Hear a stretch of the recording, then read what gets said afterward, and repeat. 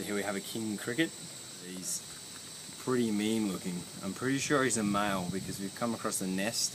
You can see this old abandoned train tunnel. He has big pincers on the front there. There was another one that was a little bit smaller, didn't have the pincers, so I'm assuming he's a male, she's a female, and they had an egg there which they were protecting. I've never seen these before around here, so it's quite cool. Just goes to show that it's obviously abandoned, so not many people come here, and the wildlife tend to come back to these areas because they know they're going to be left alone. He's got a pretty cool defense mechanism in terms that he'll release the tar-like sticky substance from his back end here, which he did when I was trying to get him before. So you can imagine if that was a bird or a lizard, whatever it is, trying to eat him, that would probably taste horrible. It did smell a little bit, and would certainly deter the predator from eating him, getting a mouthful of tar.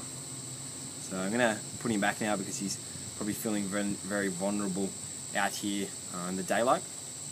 So the creatures you find in the abandoned tunnels.